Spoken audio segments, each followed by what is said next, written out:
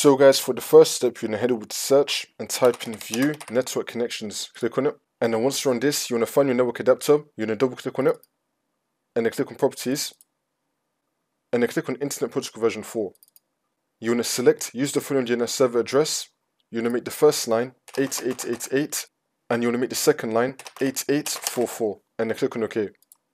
And now for the second step, you want to head over to search again and type in troubleshoot settings. Click on it. And then once you're on this, you want to click on other troubleshooters. Now you want to find network and internet. Click on run. And now this will come up. If it detects anything, it will try to fix it for you. And now both these steps should now fix your problem. If that's still not working, for the second method, you want to head over to search and type in CMD. Now you want to run it as administrator. And then click on yes. And then once you're on this, you want to type in ipconfig space / flush DNS. Click on enter. Now you're going to type in netsh space winsock space reset. Click on enter again. Now you just want to restart your computer. And then this should now fix your problem.